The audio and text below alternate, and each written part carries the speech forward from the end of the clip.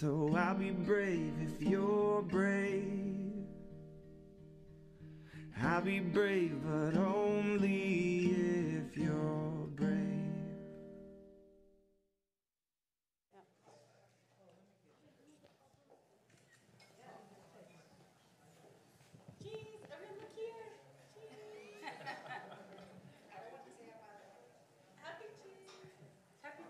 Happy cheese. The big cheese. Ready?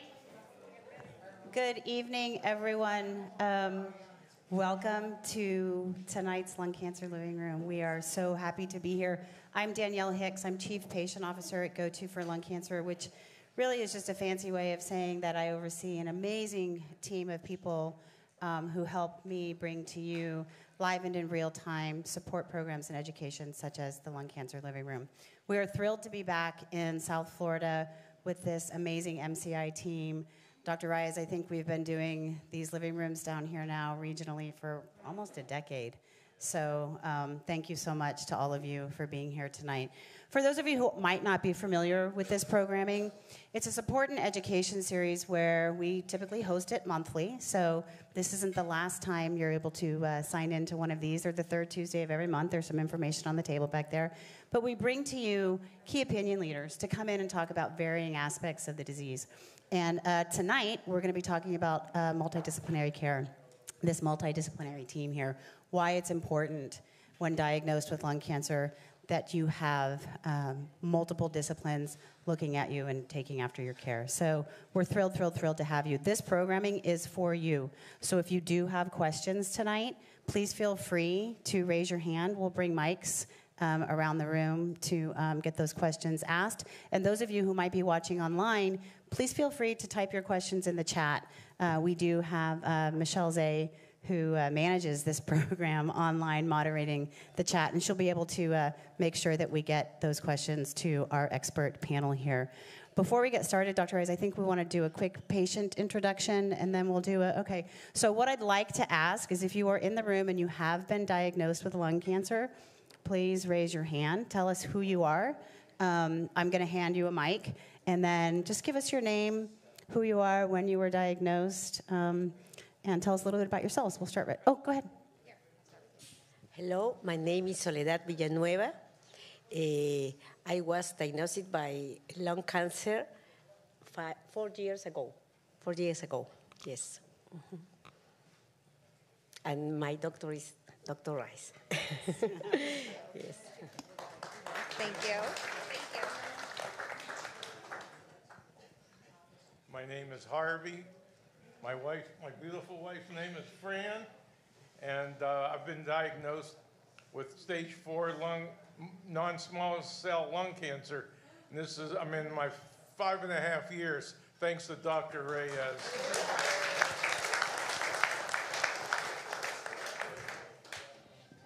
Hi, the name is Antonio Busto. I was diagnosed with cancer about 3 years ago. Right now I'm cancer-free. I have to thank Dr. Reyes and Dr. Castellon for being part of my team. And thank you both very, very much, and the rest of the team of Memorial.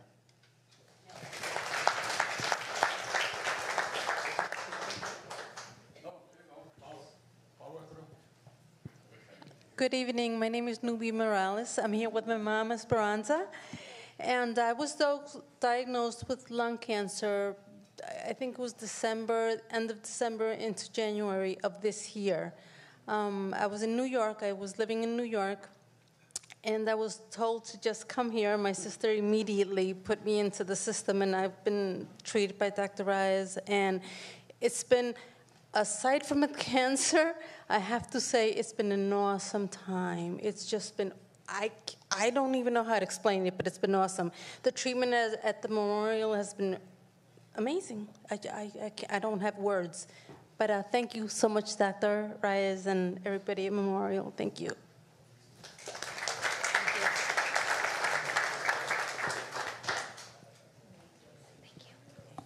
Hi, I'm Michelle, and I was diagnosed with stage 4 lung cancer August 10th, 2023. And as of last Monday, my tumor has died. So Dr. Reyes, Paula, and Ariana have been my family of angels. Love you guys.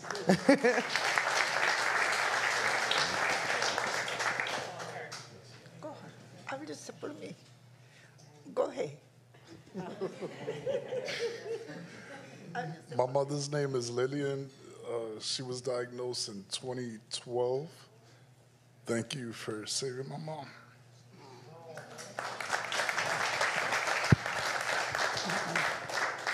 I take cancer 5 times. Sometimes I feel I live from here. So I say, God, not yet. I can talk to the Lord. Thank you, Dr.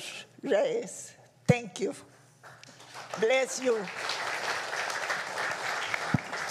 Hi, good evening. My name is Melroy Brown. I've been diagnosed with lung cancer about a year now. I had my surgery in June of last year, and I started treatments in August. So I'm doing well, thank you.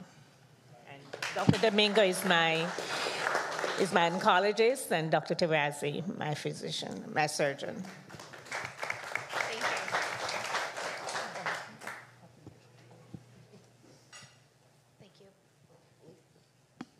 Hi, good evening. My name is Vernerine Ashby.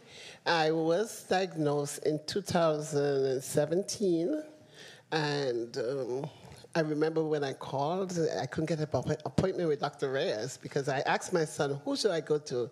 And he was the director at Mount Sinai, so they told him, go on Dr. Reyes. I called him back and said, I can't get Dr. Reyes, there's no appointments. So eventually they called him, and he had me in there that next day. And since then, we've been family.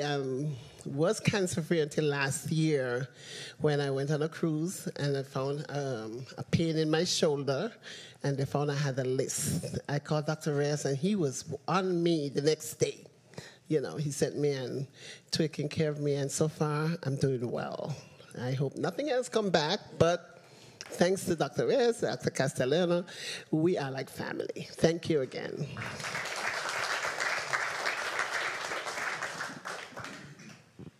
In Spanish.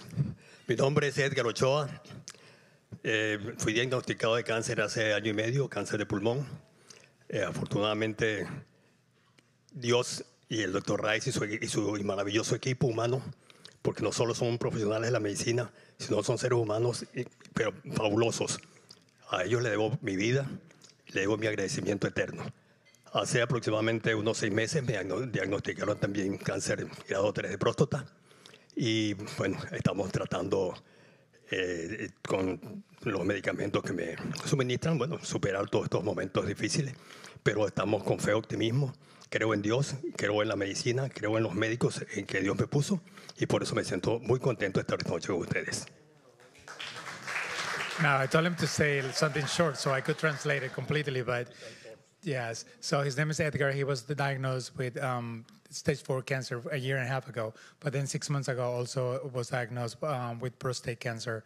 But, you know, he said, see, he's alive because the team, because the doctor, and he celebrates that they are beautiful human beings and not just in the medical side, not just doctors. So, and he is very thankful for that.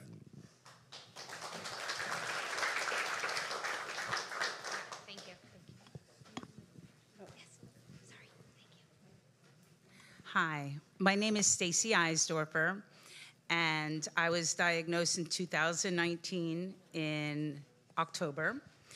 And I went in for a simple CT scan, a CT calcium score test, and I was worried about my heart just because I was turning 60. I wanted to make sure my heart was healthy. And the next morning, I got a phone call that they found a mass on my lung. My heart is fine, all the chambers were perfect, but they found a malignancy. And that's when I had trouble getting into Dr. Reyes. And because they said immediately, you need to call. And I called the office and I explained my situation. And she said, I'm so sorry, we can't get you in. We're so busy, blah, blah, blah. Well, minutes later, the supervisor walked by the appointment desk, and she spoke to the supervisor, and she goes, "Today is your lucky day." They said you could come in, and we made that appointment. And Dr. Block went ahead and he did my surgery, and Dr. Reyes treated me for stage 2B lung cancer. And I'm 4 years in remission, and I'm doing amazing.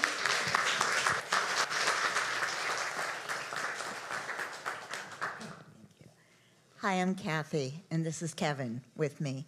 About a year ago, I had my diagnosis of stage 4 non-small cell lung cancer, and it truly has been like being part of a family, being treated. I feel very, very fortunate. Thank you.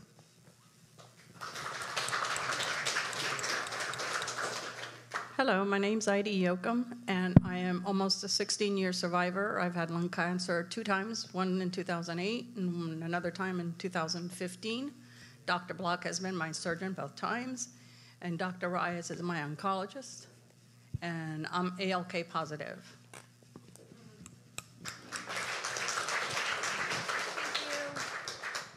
Anyone else? No, I know you, so. Hi, my name is Linda Radler. I was diagnosed with stage 3 lung cancer, and I am doing fantastic. I just ran my 5K. I came in 2nd place in my age group. And thanks to Dr. Reyes and Paola and Memorial West team, I love you all. And I'm doing fantastic.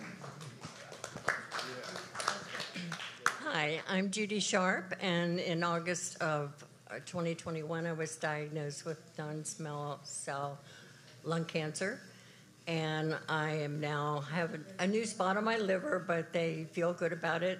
They are going to take a biopsy, and I'll probably stay on immunotherapy medication, which seems to be working because most of the time I feel really good. So that's my story.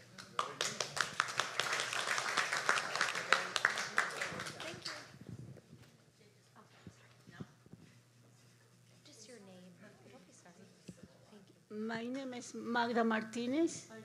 My doctor is Dr. Dominguez. She's there. Thank you for saving my lung cancer. I almost have only 1 year before, and I was going to be a year for my small lung cancer. Thank you. Thank you very much. Is that it? Anybody else? Thank you all so much for sharing your story. Again, for those of you who are not familiar with this program, this meeting is being broadcast live. So we aren't just bringing hope to everyone who has the benefit of being in this room, but people who might be watching from their own living rooms or those who might go back and watch post-live. And I can't tell you what it means to me and what I know it means to them to hear from other people who are living with lung cancer. And as we walk through and talk about whether it's been a little under a year or many years, how hopeful it can be. And by the testimonials that you all have given of this amazing team at Memorial, and in particular, your comments about it feeling like family is so incredibly important to me, someone who has a personal connection to lung cancer with my own mom, but who spends every day talking with people diagnosed with lung cancer and their loved ones. So thank you all so much for sharing that. And now I am going to turn it over to Dr. Reyes and this entire team, who again should be wearing capes based on some of the things that you guys have shared. And I'm really excited to hear you guys talk about who you are and what you do. Thank you very much, Daniel, for the introduction. For the ones that are online that don't know us, we are Memorial Cancer Institute. We are part of the Memorial Healthcare System here in Broward County in Florida.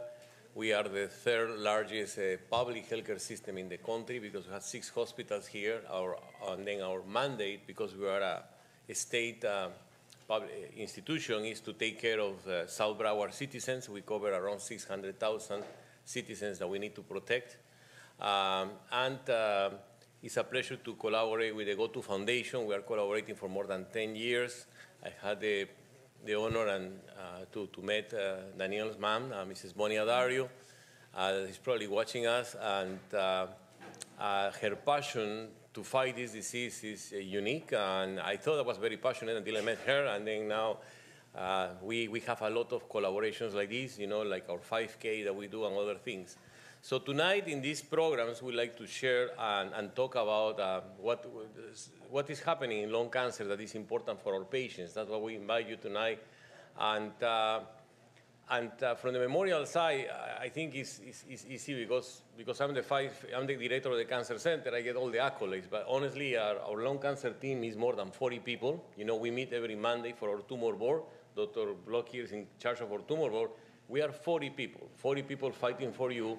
Many specialties. We only have here 8 representing, but we have many other specialists like interventional radiologists. We have our administrators in charge of the approvals and authorizations. We have a lot of people that are not here, but this is an effort of our healthcare system for you.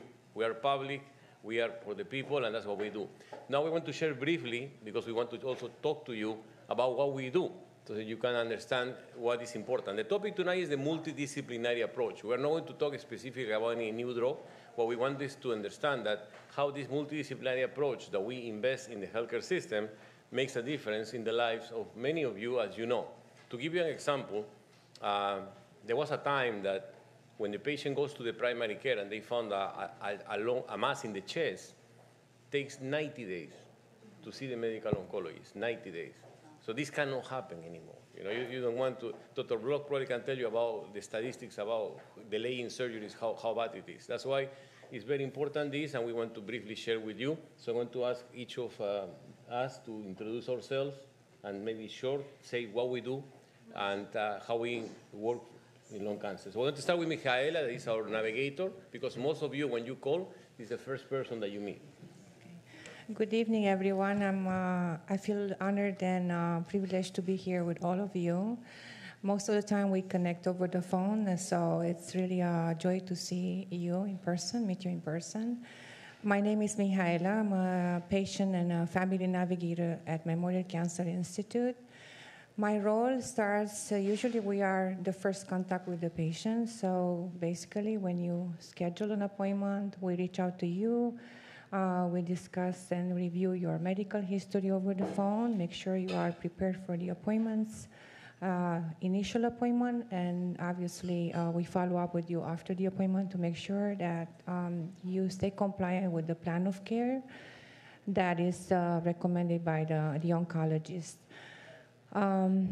Basically, that's what we do. Most of the time, patients call us for different things.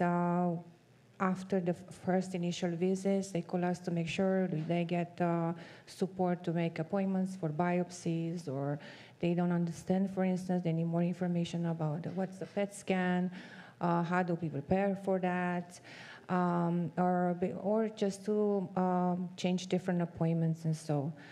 In addition to that, during our contact, usually during our phone calls, we assess to make sure you know about our supportive services that we have available. Nutritionists, social workers, we have psychologists available for you. We offer also emotional support throughout our contacts and discussions, as well as we keep and cement your communication with the medical oncology team. And we place referrals to make sure you connect as soon as possible with the surgical team or medical or radiation oncology team. So welcome to Memorial, and you have a navigator here if you need help.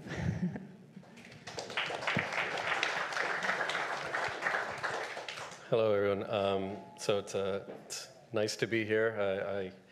Nice seeing some of the patients I've treated here, and I want to just say congratulate all the lung cancer survivors. I think as a clinician and oncologist, it's always nice to see. This is the reason why I think a lot of us became clinicians and oncologists, is really to see our patients more in a natural setting and not necessarily in sometimes the artificial setting of the clinic. But I'm Dr. Ignacio Castellan. I'm the Chief of Radiation Oncology at the Memorial Cancer Institute. In the Radiation Oncology Department, we're 6 radiation oncologists, and we work in a multidisciplinary fashion with our colleagues. as Dr. Raya was saying, in medical oncology, thoracic surgery, but also with all of our support services.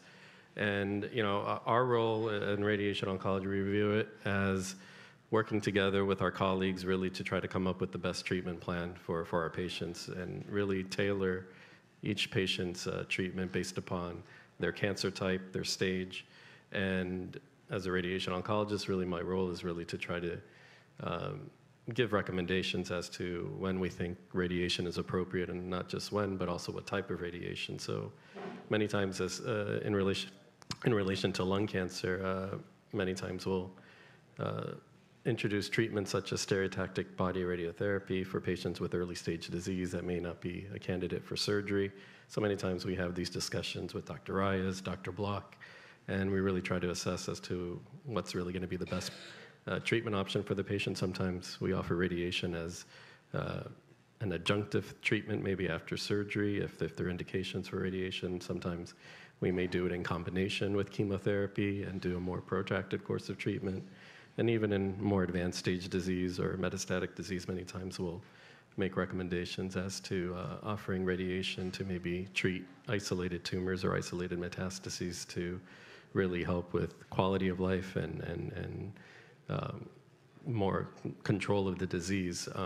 I can't stress the importance of really having a specialist of each individual field really collaborating together in a real-time fashion, really so as to really be able to offer the best treatment to our patients, and also being up to date really with the latest advances in treatment. I could tell you that in the 14 years I've been in Memorial, things are always continuously changing in oncology, especially in lung cancer. And as things are evolving, I could tell you the general evolution of radiation has really been to be more selective in the use of radiation, being more targeted with radiation so as to try to limit side effects for our patients. A lot of that is really Dr. Reyes and Dr. Domingo can talk a little bit more about the latest advances in immunotherapy and targeted therapy in terms of treatments that target a specific mutation. We like to think in radiation that we do targeted therapy and that we really focus radiation to where we see masses or nodules in the body. So I think that's the role that I play along with my colleagues in radiation oncology and in the thoracic oncology tumor board.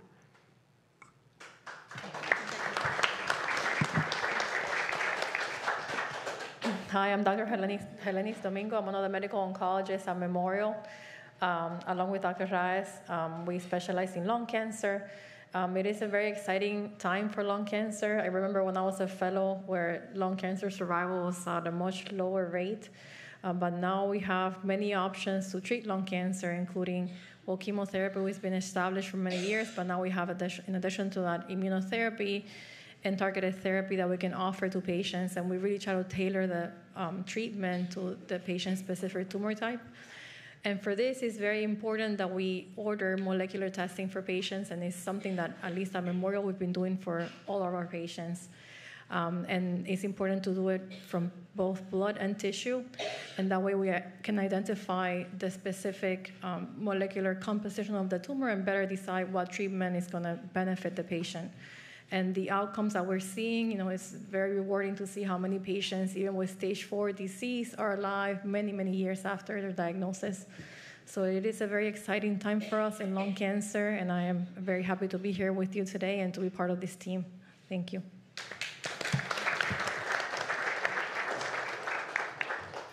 Okay, so I am Lee Rice. I'm also a medical oncologist. We work with Dr. Domingo, and we work also with Dr. Hunis. We are 3 medical oncologists that do lung cancer.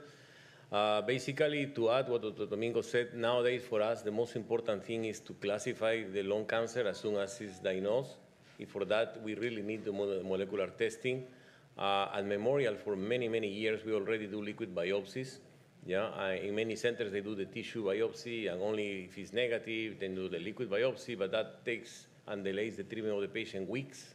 In Memorial, for the last 7 years, every patient gets a blood and the tissue molecular testing from the beginning, and all academic centers in the United States do that, and I think this is the right thing. We have a lot of stories that, thanks to that, in 8 days, 9 days, we can discover if you're a candidate for oral therapy, for a pill, and that can make a big difference in your treatment. Anyway, so we will be happy to answer questions about these things. That's why I'm not going to spend more time, and we'll wait for your input and your comments. My name is Mark Block, and I am the head of the thoracic surgery program at Memorial. I have a couple of partners, Dr. Tarazi and Dr. El-Zaidi, and some of you may know Dr. Razi, who was with us briefly a few years ago. He's going to be coming back, so there will be 4 of us in the fall. And I've been with Memorial now for 20 years, and it's really been a pleasure, an educational experience to be with this group, and it makes you want to perform for your patients and do the very best you possibly can, not just because your patients care, but because all of your colleagues who are really superb are expecting you to be equally good. Most of you probably don't know that surgery for lung cancer has been around for probably 80 years. The very first lung cancer operation was done in St. Louis by a surgeon by the name of Evarts Graham. He did a pneumonectomy on a gynecologist from Baltimore for lung cancer. That was in the 1940s. And the gynecologist actually survived Dr. Graham. He survived his lung cancer and outlived his surgeon. So surgery has been the cornerstone. Surgery has been the cornerstone of lung cancer treatment ever since. And one would think that with all of these advancements now in non-surgical therapies, radiation therapy, targeted therapy, so forth, we would be phasing out the need for surgery. But what we're seeing as part of this multidisciplinary group is that it's actually becoming more important. Not only are we now operating on patients with early stage cancer who are now given treatments, and previously there was no treatment for somebody with early stage cancer who had surgery. You just kind of rolled the dice and did what you did. Now, Dr. Reyes and his colleagues have treatments that have impact and efficacy in these patients. So not only are early stage patients now working with the oncologists, but we are also seeing patients who were previously unresectable, responding to a lot of these great new drugs, and now we're considering surgery for patients who maybe never would have been considered candidates for surgery. So all the advancements on the molecular and targeted and therapeutic level and with radiation therapy are actually making surgery a more important role in the multidisciplinary treatment of lung cancer. And it's really my privilege and pleasure to help guide the surgical component.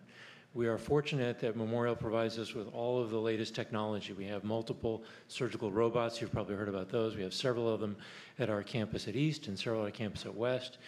We have our latest technology in invasive diagnostics, bronchoscopy, and biopsy material. So we're fortunate to have all the technology. But it's also really important to make sure that we focus on what's best for our patient and maintain the fundamentals of quality patient care and not let the technology drive the care. The patient drives the care, and the technology is a tool to help us do it better. So it's really a pleasure to be a part of this group. I'm a pleasure to participate in this evening like I've done before. It's a wonderful event. And congratulations to GoTo Foundation for really making such a great impact. And thank you for including me.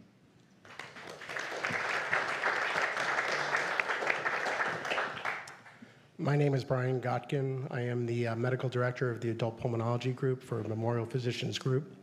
I have 3 other partners right now, Dr. Gittler, Dr. Furman, and Dr. Betancourt. We've been a part of the Memorial system for a long time.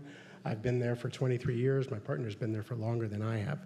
We're typically the first stop in your journey along your lung cancer route. We will see the patients, whether they come from an incidental finding of a lung nodule on a CT calcium score or on a CAT scan of the abdomen or through lung screening. Our goal is to find cancers at an earlier stage now. Typically, we would find them later on because people wouldn't present until they were symptomatic, and at that point, it was already stage 4. And I've heard a lot of patients in this room who already have stage 4 cancer.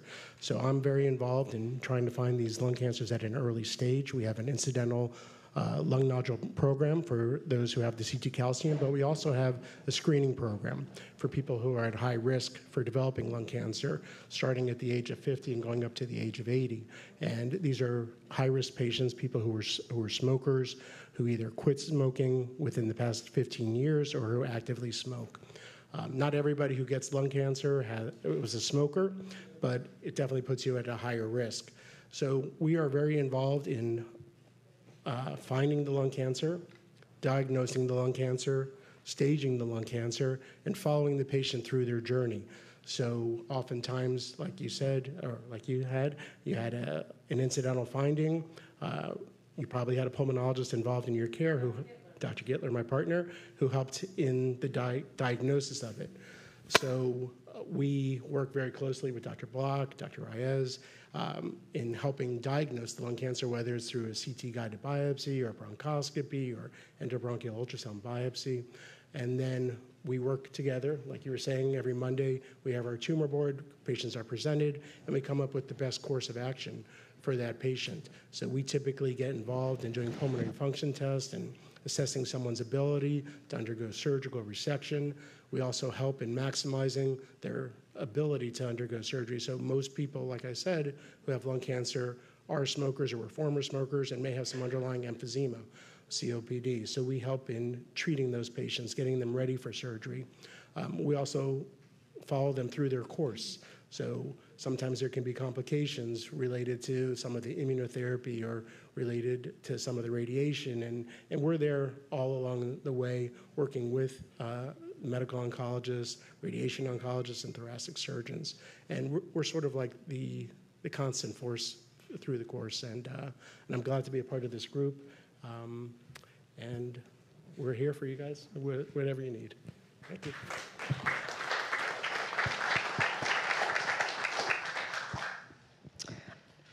Good evening. My name is Marisol, and I'm a pharmacy tech. I've been a medication access specialist in oncology since 2019. My role is to assist patients that are experiencing medication access barriers to help obtain and maintain their prescribed therapies. My goal is to decrease the financial burden that uninsured and underinsured patients experience due to high-cost specialty medications. And it feels very rewarding to be able to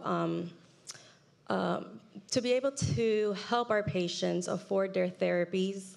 I understand the importance of being able to start treatment and work closely with you and your direct healthcare provider in facilitating access to your medications.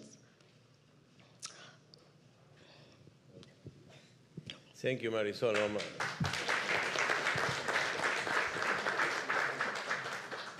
She's very humble because she's the most important member of the team. You know, no, I can prescribe you the best pill for lung cancer, and you will never get it if it's not because of her. You know that. I can go more into depth. So when I get referrals for assistance, I evaluate each case and identify the best program options to meet your needs. Not a lot of patients are aware that many drug companies offer assistance programs that provide free or reduced cost medications. Some of them are income-based. However, each foundation is able to set their own guidelines, so they're not just for low-income families, which is great because it allows a much greater population an opportunity to enroll. So the medication access specialist will complete the applications, have them submitted, do follow-ups directly with the programs to ensure that there's no potential delays in treatment. Yeah. So, one last thing. So, we do assist and provide support throughout the entire enrollment process, which also alleviates, some of the stress and burden that our patients may already have.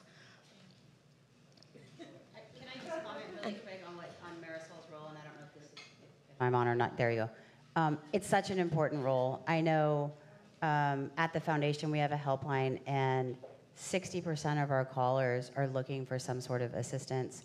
in paying for the care that's being prescribed to them. And it's a cancer diagnosis, let alone a lung cancer diagnosis, is in and of itself a heavy burden. And then to be told this is the best treatment option for you, but sorry, you either can't afford it or get access to it for whatever reason is such a huge role. So, and the fact that Memorial even has this as part of their multidisciplinary team is such a testament to the work and the care that you give to the people diagnosed in this community. Yeah.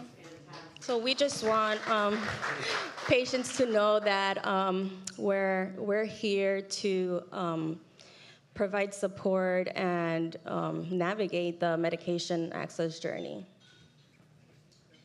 No, thank you, Marisol. No, this is very important because I think I told you at the beginning of the conversation, we are the public healthcare system. So if you live in our territory and you are uninsured or you have a bad insurance or whatever, we know that we need to help.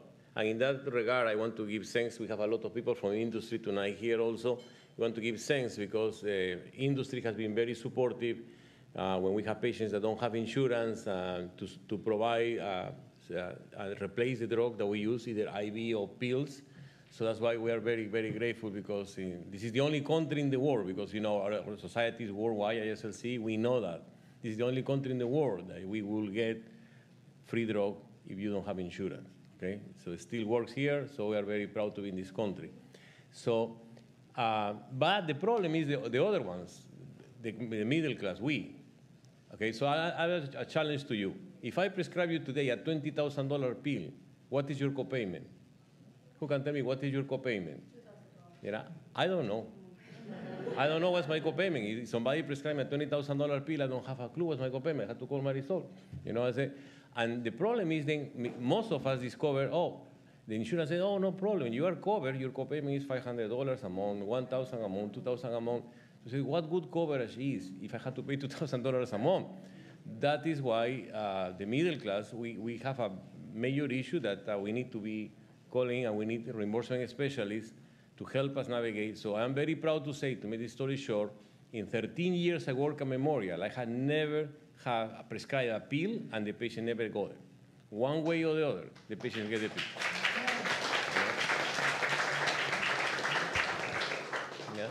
And okay, so we want to hear from the patients. If you want to make any comments, you know, or any questions, okay. We got a brain next. Sorry, you'll go next.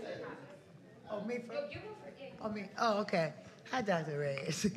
I wanted to ask a question because I was fortunate enough you knew about the biomarkers, and I qualified for the biomarkers, so I've just been on the target therapy, didn't have to do radiation, and I'm stage 4, so I didn't have to do radiation or chemo.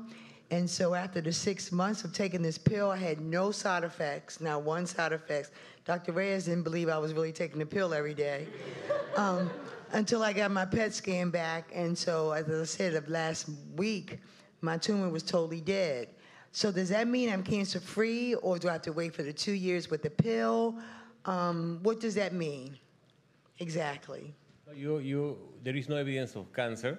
But we know that to be cured, we need to wait 5 years at least, normally, because lung cancer grows fast. If it's hiding there, it will grow back at some point, but you don't have to wait 20 years. We most of us put the 5-year rule. So you are in remission, but hopefully, you know, you'll reach your 5 years. We have people here that have reached 5 years. We have in the practice very blessed. We have people that have reached 20 years. So you never lose hope because you never know who is going to be successful. The best thing is you always have to fight, you know? So what do you think? Thank you. She's my hope right there. Yeah. So I have an add-on question to that. Okay. Once people get to those 5 years, and I have patients that I talk to who have been on their targeted therapy with no evidence of disease for 10 years, and they're terrified to come off drug. Yeah, that's the issue. We're scared too because when we find disease recurrence on a scan, that means there's enough cells there that to form a tumor that is at least half a centimeter in size that we're able to detect it in a scan. And by that time, that means there's many, many cancer cells that are growing. So everyone puts the patient on the pill, and then when can we take it off. You know, it's a little scary that we take patients off these pills and then the cancer comes back and it comes back with a vengeance, and then can we get it back into remission? That's questionable. So a lot of us tend to keep patients on the pill as long as they're tolerating the treatment with no side effects and the cancer seems to be doing well, and we should keep an eye and keep watching you. So we can stay on that pill forever, as long as it's working, right? I think most of these pills are new. Remember, we didn't use pills until 10 years ago, probably, and so that's why we need more evidence, more data. So one day we'll tell you, like they do in breast cancer, you know, there are pills in breast cancer you take for 3 years, they got pills for 5 years, and there are others that, you know, I think I'm taking for 10 years. But, you know, that's why we need more time. We need more time. But in the meantime, as Dr. Domingo said, the pills are non-toxic. If you don't get sick, actually, I have survivors from 8 or 9 years. I tell, hey, if you want, don't take the pill and let's see what happens. And they say, no, I'd rather take the pill than don't take the pill, you know, so because they are not very toxic. So.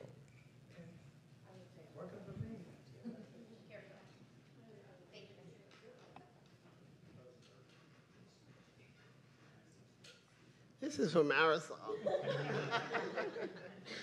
Well, yesterday I got an email, right? And you know, I didn't sleep last night because they telling me that I'm almost up, but I got certified in December, and I called them today, and they're telling me, well, you only have X amount, and you have to go and try someone else. So I went online right away, and I tried AZ&Me, and they're saying, oh, you're not eligible. So I said, you know something, I gotta call Marisol, my lifesaver. So we gotta talk. We'll definitely talk about it. Yes. But as far as enrollments go, we track all of our patients who are enrolled in the assistance program, so we keep track of it, and we know exactly when your enrollment's about to expire and work ahead of time to get the re-enrollment process going and approved for the following year. I know So you did that, but then they sent me this email from this company, and you know, I don't know what to do. I can follow. I'll follow up. The only side effect I have for me, it breaks my nails. I can't have fancy nails, but that's okay. I could do without the fancy nails, you know. But I just want to make sure that. Yeah, we'll definitely talk. Yeah, so we talk. I don't know if anybody is having the issue, but I just brought it up. Thank you. Anybody else have a question? Oh, there you go. As I said before, my name is Melroy Brown, but I just want to thank between Dr. Domingo and Marisol, because when they told me I was to take this new pill, Grasso or something like that. Okay, and they say if you have a problem with it, you know, that's what Dr. Domingo said. If there's a problem with the cost, and so be it, I had a problem. They told me that you know, the cost and my out-of-pocket was $1,000. So I spoke to Marisol. She got it going the first 3 months, and then by December, I got another letter that they're not taking me. I'm not can't be on the program again. I actually cried. And I called, I text, and I got Marisol, and she helped me, and I'm back on getting my pills again. So that's the good thing.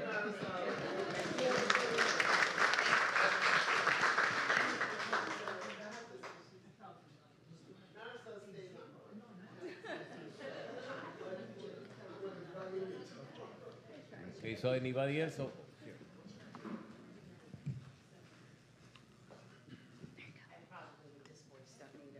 Microphone. To me, it seems like a silly question, but I've been wanting to know, how many non-small cell lung cancers are there?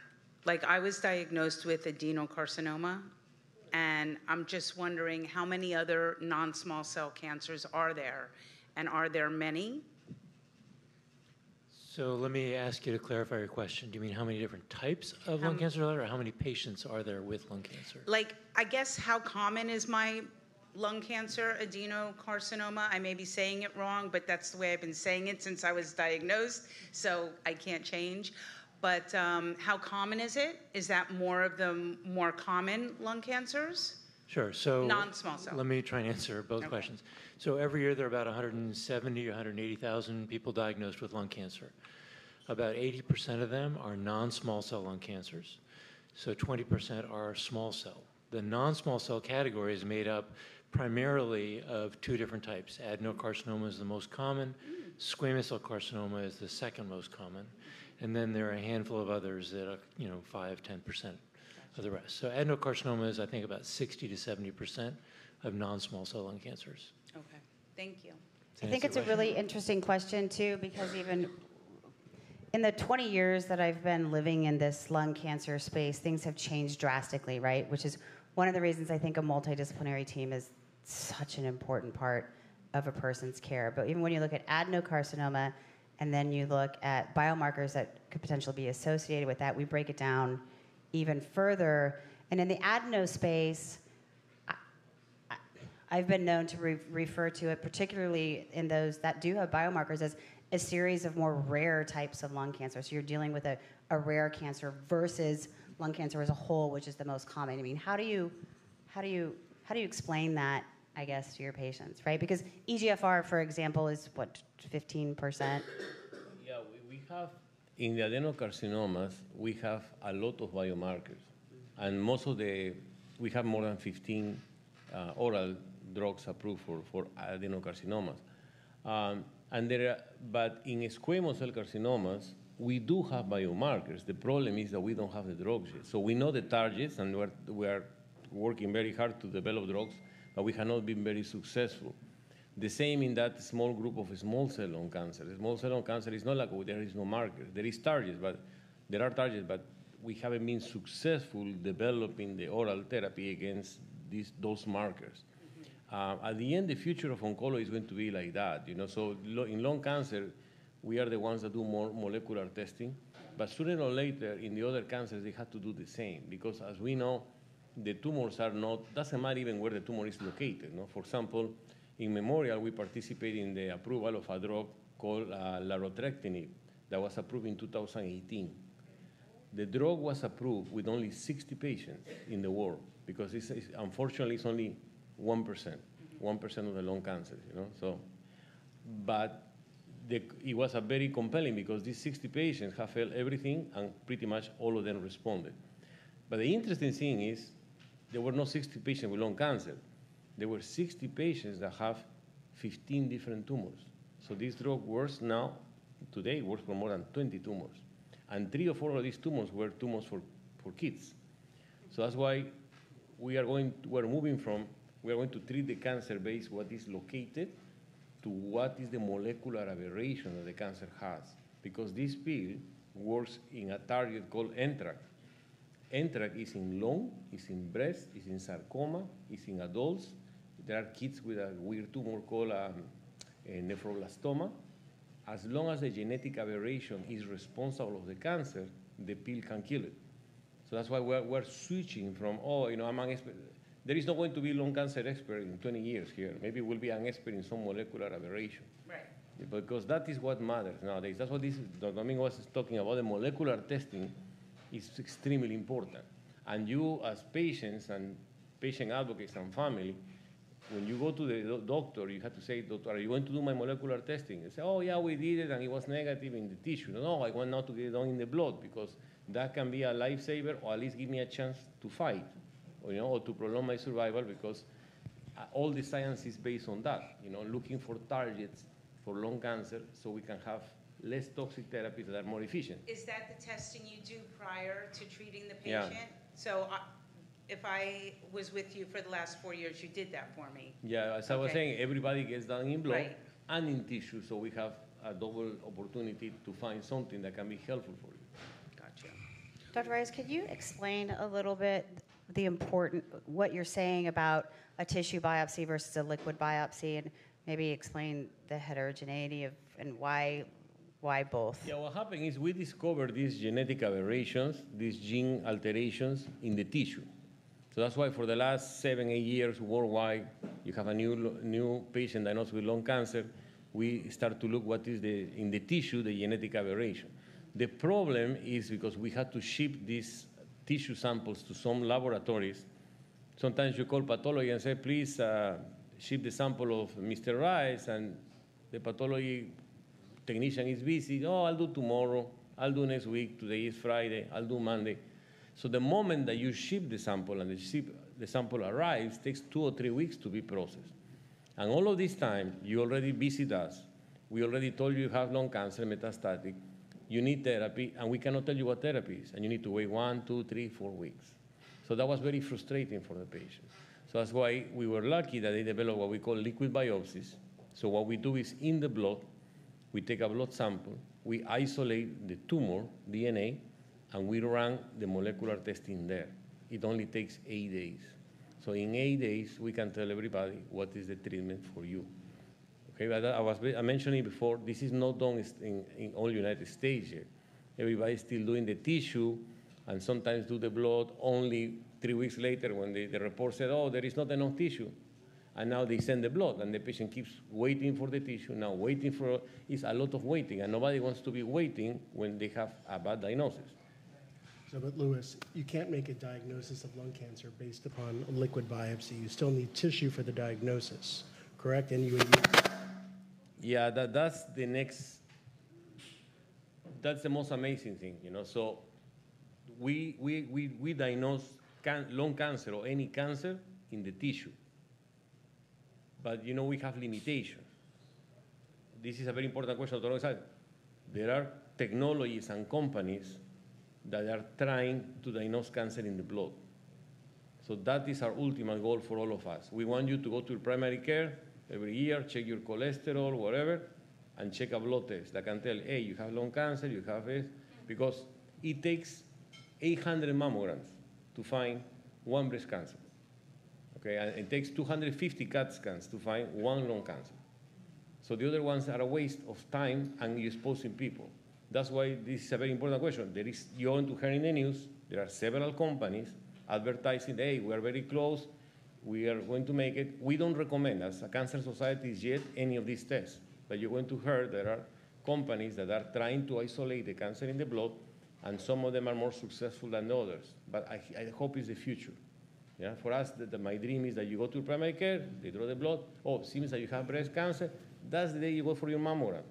The rest of the time, you don't need mammogram. You know, and then we do the same. And the advantage of that is today, if you think about, we only screen for 4 cancers or 5 cancers. We will draw the blood and we'll screen you for 50 cancers. We'll screen you for pancreas cancer, liver cancer, a lot of cancers that we'll never found unless we screen you. But there is no screening for that. That seems so far away. You know, it's much closer. No, the reason why we are warning you is because there are companies that today, if you pay $800, they will do for you. What happens is it's not very accurate. So that's why we warn you that we're very close, but it's not standard of care yet. We want them success, in other words. Does anybody else have a question? Yeah. I don't know if this is a crazy question. You might have kind of answered it. Like, if you get a PET scan now and it comes up clear, is it still very important to go get that mammogram and that colonoscopy and all of those type of tests since the PET scan came up clear? Yeah, it's still very important because, you know, for instance, like in the breast cancer world, there could be some breast tumors that maybe are not very active on the PET scan and they could be missed on the PET scan. So many times with breast screening, many times they'll do a mammogram with an ultrasound, just because there could be some tumors that even though it's negative on PET, even the radiologist will mention, you know, this tumor is not very metabolically active on the PET scan. You may want to consider getting another imaging test to better detect or screen. So specific to like breast cancer, there are many instances in which we can see low-grade breast cancers, sometimes like lobular cancers that don't really show up well on PET scan. And it's still worthwhile to get mammogram and ultrasound. Even for colon cancer, the idea behind a colon cancer is really to detect a small polyp when it's really not even detectable with imaging studies. And many times you can have a small polyp that won't get picked up on an MRI or a CAT scan, but on the colonoscopy, the gastroenterologist can see the polyp and they can remove it and then they can test it. So those screening tests are still going to be very important. Just because you have a negative PET scan doesn't necessarily mean that a person is completely cancer-free. I mean, it's news somebody wants to hear, but sometimes those screening tests are still going to be important for those patients. But question, it wouldn't show up like on the PET scan, say that with a mammogram, you would say something questionable or something vague or something? Yeah, sometimes on the PET scan, very commonly what we see in the clinic, it could be maybe a lung cancer patient getting a PET scan, and there could be an incidental finding either in the breast or some other organ. Exactly. And the radiologist may call to the clinician to call it to their attention that the patient should maybe be sent for additional testing or imaging specific to that organ. Exactly. So a negative PET scan doesn't necessarily mean that one is absolutely cancer-free. That's a good bit of news. But a PET scan can have incidental findings where maybe additional testing may be required to find it. That's what I was wondering, because maybe you can't really say, but you just see a clean image of it or something on a PET scan. So I'd like to add just a little bit about PET scan, because I have this conversation with my patients all the time. I think there's a general misconception that a PET scan is a cancer test, and it's really not. Okay, a PET scan is a test that demonstrates increased metabolic activity.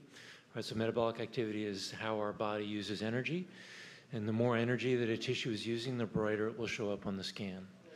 So anything that's got increased activity is going to light up in proportion to the extent of activity.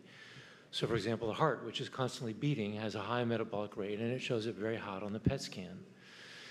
So cancers will light up on PET scan depending upon how quickly they are growing.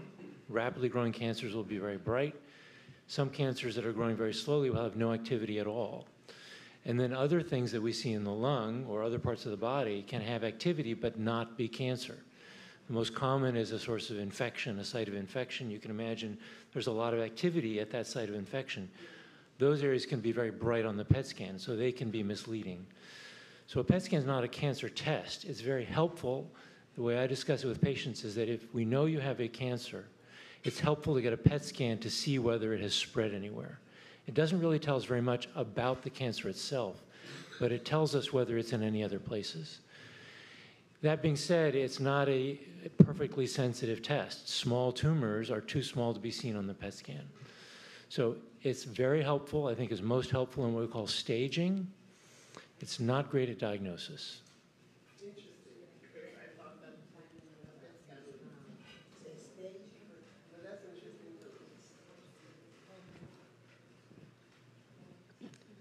Indudablemente que el avance de la ciencia es realmente importantísimo en la salud. Pero yo pregunto, ¿se está avanzando igualmente en lograr los mecanismos para combatir los efectos secundarios? Porque generalmente todas estas medicinas están avanzando, pero generalmente traen esos efectos secundarios que aparentemente en algunos casos no hay una medicina que atienda y combate exactamente todos los medicamentos. Esos efectos secundarios y se pasan unos momentos bastante complicados y difíciles en la salud. Yeah, he's asking that if the technology is so efficient, if the medication is so advanced, what about the secondary effects of those medications? Because there are some patients that are struggling with the secondary effects of the drugs that seem to be so sophisticated, but then they're still having now issues with the side effects. Oh, sorry, I'm saying English. That's one of the most important topics that we were just discussing now, and that's why we're trying to move away from the more toxic therapies, such as the chemotherapy. But even in that terrain, we've made a lot of advancements. Like I remember before, when we give chemotherapy to patients, they would be vomiting and very, very, very sick, hospitalized. Now we're at a point where we have come up with a lot of medications to prevent that from happening. So typically patients that go on chemotherapy, they'll receive antiemetic drugs to try to prevent the nausea from coming on even before it starts. And then we have newer medications that we can send home with the patient that they can use in case nausea develops at home. Similarly, we have growth factor support, which are injections that we can give patients to try to boost up their immune system after chemotherapy is given to try to prevent that infection from coming in.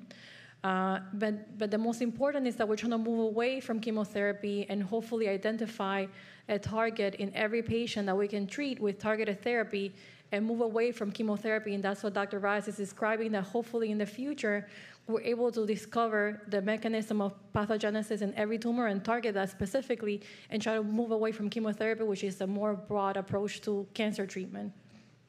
Dr. Domingo, can you elaborate on that a little bit? Because I think side effect management we get calls about that a lot too, right? And a lot of times actually people living with lung cancer are afraid to talk to their healthcare provider for fear of coming off drug and not really having another best first option. Palliative care is something that we're really big on at GoTo, and having conversations with our patients that come in and their loved ones about talking to their healthcare providers about this supportive care. I think there's still some confusion out in the lay world about palliative care versus hospice care. So can you talk a little bit about that? Yeah, we do have, as part of a multidisciplinary team, palliative care and hospice care, hospice referrals as options. Palliative care referring to treatment of symptoms that can come on as a result of the cancer or the therapy itself. So we have doctors that we can refer to for help with that.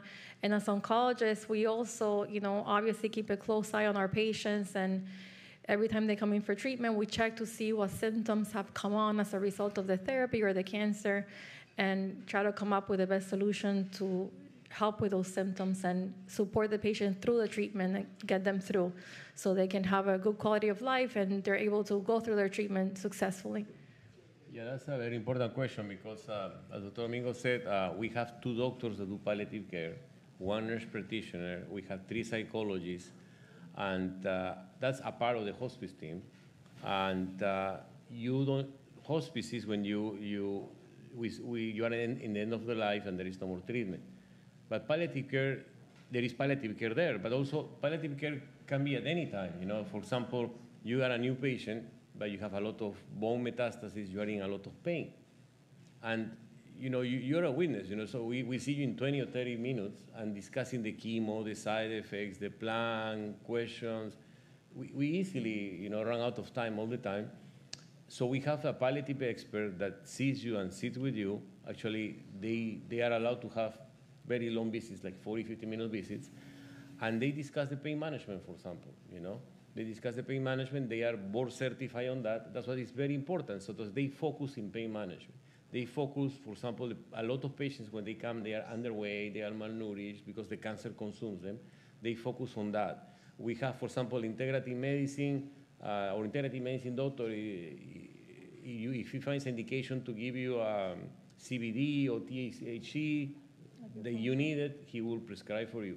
So that's why this is very important because it complements a lot what we do. And also, we are the chemo experts, and it's hard for us to keep track of what is the new pill for appetite, what is the new pill for weight loss, what is the new pill for pain management, what are the regulations for pain dispensing medication. So, for example, our doctors in palliative care, they do some sort of contract with the patients so to protect them to go into many other places. And that's why there is a lot of things. That's why we need to have specialists.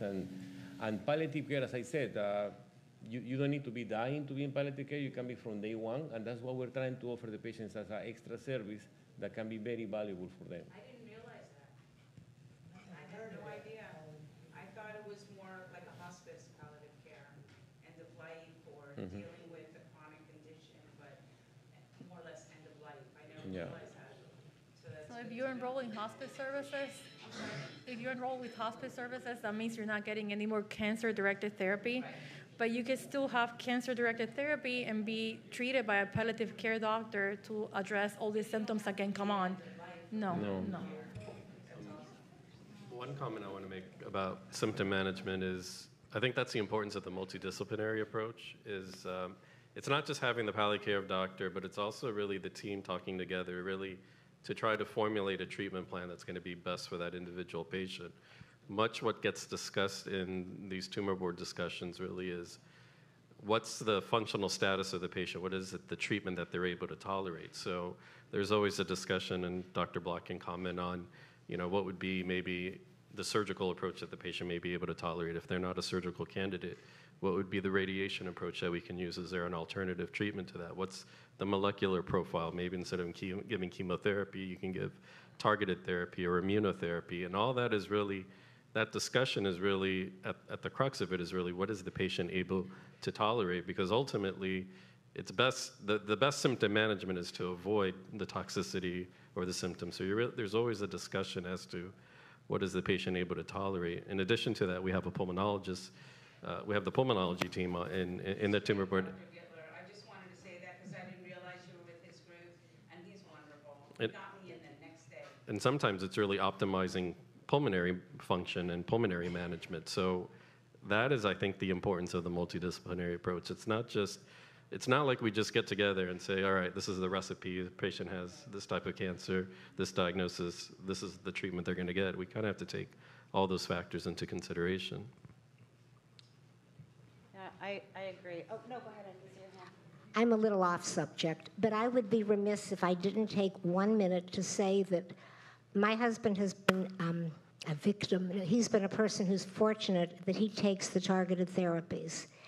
And I'm very active in a group called ROS1 on the internet where you get accepted into the group. And all over this country, people and all over the world can't find drugs, they can't find doctors, they can't find people who really know what to do with their particular type of cancer. And we go without saying that if it weren't for Dr. Reyes, Harvey wouldn't be here.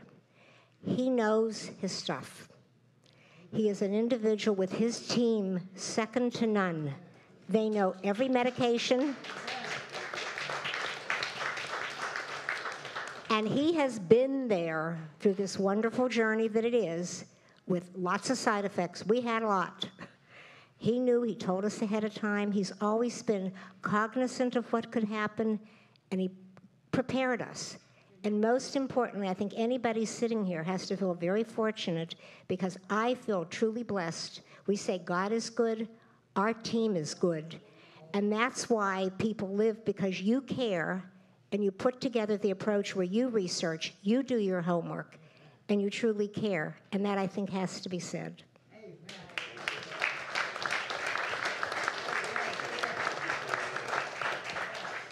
I think it's such a valid point, and this team, there are so many different directions this conversation could have gone tonight, and it would have gone hours and hours and hours. But I think you make a really great point. I mean, you beautiful people in this room and watching live from locally here who have the benefit of having this team, that's not the case around this country, right? Particularly in more rural settings, small community hospitals where, you know, we always recommend that folks, regardless of where they live, get a second opinion with a set of experts. You can go get treated close to home, but get an opinion from people who walk, talk, live, and breathe lung cancer, because things are happening so fast and furiously, particularly over the last decade and a half. And for any one doctor to be able, or to be expected, I guess, to keep up with everything that's happening so fast, it's kind of unfair, but having a team like this is great. I am being mindful of time. I do have one question, but I want to make sure nobody else. Yeah, she's got the mic right behind you. Good evening, everyone. This is a question for the panel. What would be your recommendation to the family? Because we have been talking about the patients. They are the ones who have the pain, the certainty, the fear, but maybe we suffer in silence, the close family. What would be your recommendation as a doctors to the family? Yeah, that's a very important question because we, in the last years, we recognize another entity that's the doctors get burned out, the caregivers get burned out much more, you know, and they are not allowed to complain, they are not allowed to talk because the patient is number one, you know. So all of us will sacrifice happily for our loved ones, you know. But maybe it doesn't have to be like that, you know. That's why we are lucky that we have advocate organizations that they go to. The same in our own cancer center, that we really care about the caregivers, and And for example, in Memorial, we keep track of what we call social determinants of health. So yeah, the medical side is important, but we want to know if you have food problems, if you have transportation problems. We want to know if you have a loved one to help you or no.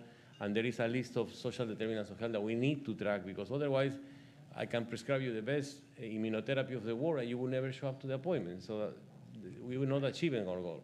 And the same thing with the importance to have the caregivers, but I think we recognize that the burnout of the caregivers is very important, and this is something that needs to be addressed. You are not Superman, and as I said, we will give our life for our loved one. Probably everybody can say that, but it doesn't have to be like that. Like I have a lot of very sad stories because the caregivers get burned out, and they have a very difficult times, and the patient also already is in a difficult situation to deal with more. And that is why I think this is a very important topic, that the same as the doctors, no? It's, I took over in 2001 practice. I was hired, like the Domingo was hired to help me. No, they confused her with my daughter, but she's not my daughter. I have two boys. She's my partner. And the doctor was 48, and I was like a 32, 33. Well, to make the story short, the doctor died 2 years later. All the patients survived the doctor. The doctor was not supposed to die. And the doctor was burned out, he was extremely depressed. I think he got cancer because of that at 48, and he died. And then we started to talk about many sad stories like that. The caregivers get burned out, the doctors get burned out. And these are things that we need to fix, otherwise we are not going to be successful in this task. Yeah, and I'll give a shameless plug to GoTo as well. We do care about the caregivers, and we have a couple of different programs where we can connect you with other caregivers, where you can have those one-on-one conversations. There's actually a sign-up sheet in the back. It's called our Phone Buddy program. It's for patients and caregivers alike, where we match you as closely as we can to someone who's walking in your shoes, everything from your age, your demographic, your diagnosis, all of that. So same thing for caregivers. So feel free to sign up and back. And also you guys have, they have a very interesting program that they have survivors also. For example, I think 2 or 3 of our patients who work with GoTo, they can give you counseling, either to the family or to the patient. So if you want to talk to a survivor, they connect you with the survivor. And as I said, some of our patients do that happily. And so these are resources that, they can talk to one about that. Anyone else? I have one last question, and it's been kind of buzzing around here in the back of my mind since we've been talking. And Dr. Gotkin, it's to you, because I think all too often I hear folks who've been diagnosed with lung cancer say they've never seen a pulmonologist, and it just floors me every time, because not only does it seem really logical, I mean, this is a disease in your lungs. You are a lung doctor. Like, it just makes perfect sense. And I know my mom had her own sort of experience with some pulmonary issues related to COPD. She also had her upper left lobe removed, so the majority of the left side of her lung. And nobody had ever told her, for example, about how she might react in altitude.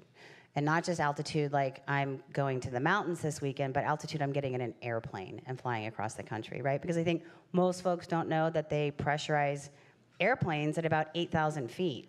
And if you're struggling to breathe at 8,000 feet, you should know that before you get on an airplane and fly across the country. And so things like altitude tests, ongoing pulmonary function tests, can you talk a little bit about? Yeah, no, I think that we are an important part of the team. I think we should be constant throughout the journey. Like you said, people have other issues other than cancer-related, surgery-related. People have underlying lung disease, and then they go and they have part of their lung removed, and they may be great, but then they may not. They may have some shortness of breath, they may have some cough, they may have some wheeze, their oxygen level may drop when they walk around. They may need oxygen. They may need inhalers. They may need nebulizers. They're getting radiation.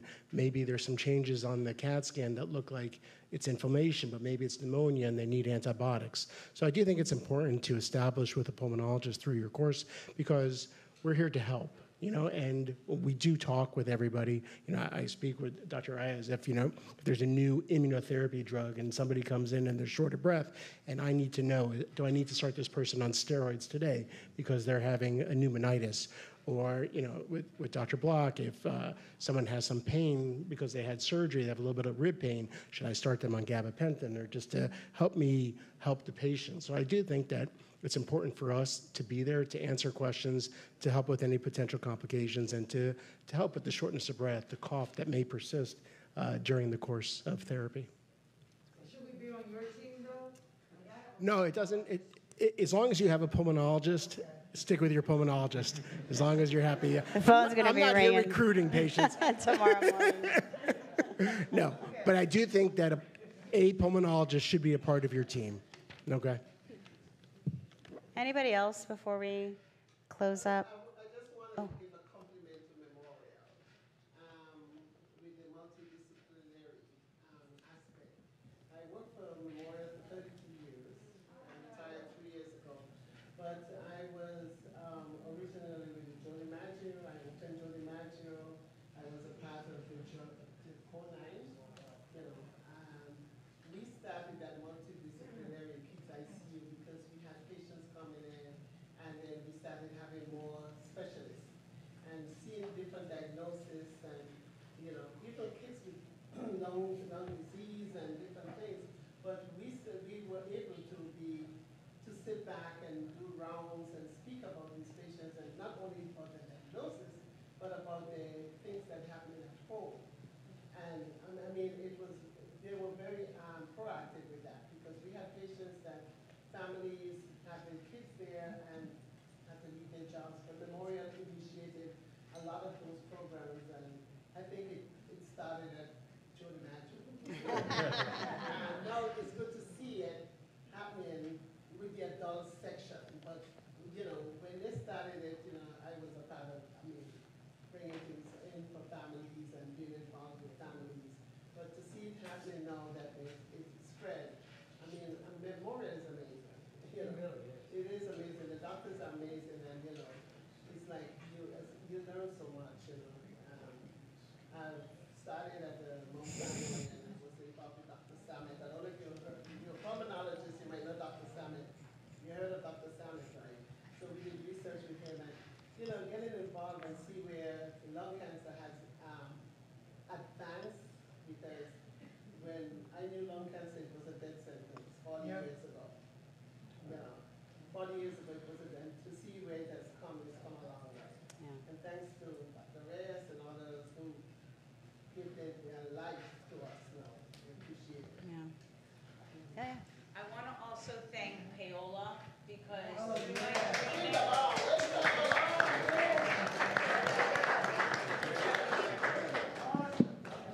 my treatment, she was a rock for me. I did not do well with the chemo at all, and I called every day. Every day I was sick, and I was so sick. And Dr. Reyes was always on top of everything, and Paola always answered my calls or my messages immediately. I never had to wait. It was always, come in, I'll hydrate you. It was one of those things. And I also want to thank Dr. Block so much for my surgery was successful. My treatment was successful. And as I said before, I'm 4 years in remission, and I can't wait to climb over that 5-year. The only thing is, I'm wondering, I get CT scans every 6 months. Now, when I was changed to 6 months, it was very scary, because I wanted to keep going every 3 months, because I didn't want to wait the 6 months. I was so nervous it was going to come back. What happens at that 5-year? Do you then stop with the CT scans if you're clear? What happens is, as I said, lung cancer is a fast-growing tumor that is a curse because it can kill you fast, but it's a blessing in the way that if it doesn't come back, you know that it's not there. If you're a survivor of prostate cancer, you have to be waiting 20 years later, and you don't know if it will come back next year. But the problem is most of the patients have smoked before, so that's why we save them from one, but we don't know if the second one is coming. We even have people that still are currently smoking. I have following, for example, a patient for 20 years, we already have treated four cancers that are different. That is why after 5 years, based on your risk, I think Dr. Godkin mentioned, we do your lung screening. The benefit of that is it's only 20% of the amount of radiation in the common CAT scan that we do now. And we do without contrast, we do once a year. And hopefully soon we'll incorporate what also Dr. Godkin was mentioning, the blood test. So with the blood test and the lung screening once a year, we'll be able to hopefully catch any cancer that is coming in a very early stage. One more question. You mentioned that there's another type. I had the adenocarcinoma. I know I'm saying it wrong, but there's also a, what was the other type? Squamous. If you have squamous cell on your skin, could that spread? Does that have anything to do with squamous cell lung cancer? Can it spread from your skin to? So, I mean, squamous cells. I'm just hearing it because I had squamous cell on my hand, so I was just thinking back, like 8 years ago, I had that. So squamous cells, it's a cell type. So that you can have a squamous cell of different organs. Gotcha. So you can have a squamous cell carcinoma of the skin, of the lung, of the head and neck area. There are GYN cancers that could be squamous cells. So that just describes the cell type itself. But when somebody has a squamous cell diagnosis of a squamous cell carcinoma, that's where you need to know where it originated from. And really, the risk of spread and the treatment type really depends upon the tissue of origin. Okay. But the fact that it was in your skin doesn't mean that necessarily it's going to go to your lungs. Actually, skin cancer rarely spreads, and lung, especially if you're saying on the hand area, I would not expect that to go to your lungs. Gotcha. Thank you very much, because it would have been with something more I'd go home and worry about. So I had to ask. The other thing is true about adenocarcinoma. Adenocarcinoma, it's just a description of what it looks like on the microscope. And adenocarcinomas show up in all different organs of the body. The GI tract, the breast can be adenocarcinoma. So you can have adenocarcinoma, but it can be a completely different type of cancer. It's just the description, the microscopic description. Gotcha. Thank you. For the treatment of adenocarcinoma, if it shows up, is the same mode of treatment when it's in your lungs or say it's in your liver or something? No, that's what we mentioned before, that as Dr. Roja said, adenocarcinomas look the same. No, the only difference is in which organ they were. But we never understood before why the adenocarcinoma of the breast has a different treatment than adenocarcinoma of the lung. They have the same name. Now we know, because based on the genes, we know that the genes in the breast are different than the genes on the lung. That is why we behave different. That's why we discovered that the treatments are different. That's why the future is we are going to base treatment only in the genes. It will not matter in which organ the tumor is going to be. So are we going to do the AI for lung cancer? That was a killing me. Okay, thank you very much. Okay. A huge, huge, huge thank you to our panel. I do want to close out with a little bit of housekeeping. I don't know if Melanie's still here. Oh, there you are. You came and sat down. To talk a little bit about the White Ribbon Project, we did 30 seconds. We've got some white ribbons here. I'm just going to turn it over to you. Melanie's from Johnson & Johnson, our industry partners, spreading the love about lung cancer. Hi, everyone. I'm not here on behalf of Johnson & Johnson. We're here on behalf of the patients and the Go-To Foundation. Thank you for allowing us to join. And I'm sorry, my back's towards you. It's so rude. The White Ribbon Project is about community. And so when you are diagnosed with lung cancer, when you're a caregiver of someone with lung cancer, when you're someone that's passionate about supporting the cause, you are a part of this community. We find that folks who have an amazing community around them do better on therapy. So the White Ribbon Project has partnered with the Go-To Foundation, and thank you for allowing me to talk about this. And they build white ribbons. Heidi and Pierre are a family from Colorado. When Heidi was diagnosed, she realized that there was nothing around her and there was nothing for awareness. So she asked her husband to build a big ribbon, and this is what was developed. And so from a ribbon that Heidi developed for her front door for awareness, it has gone around the country and around the world. And so every ribbon that is built was traced from her original ribbon, and we asked to build a sense of community by everyone around you. So I brought a couple tonight that my family built and my team has helped me build. And if anybody is interested, we can either plan a build here with the team at Memorial, or I can have them delivered to you. You just let us know your interest, and thank you for allowing us to be here. Thanks, Melanie.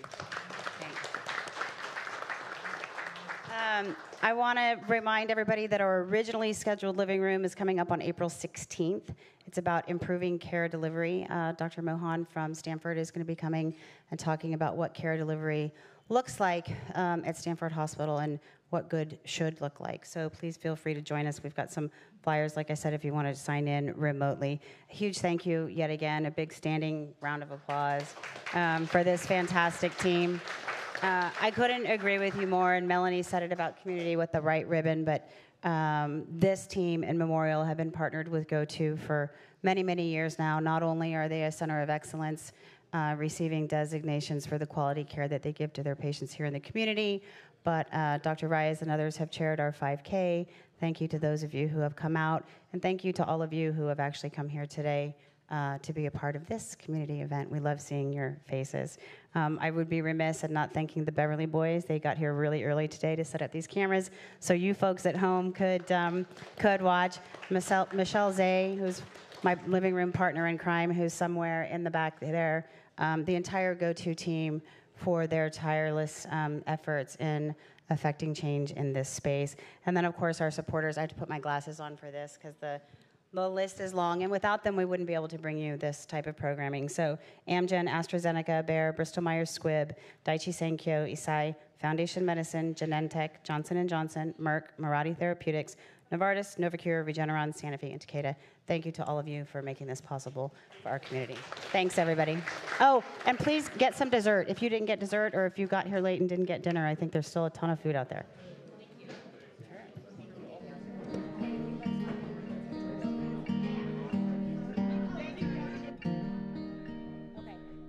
So I'll be brave if you're brave. I'll be brave, but only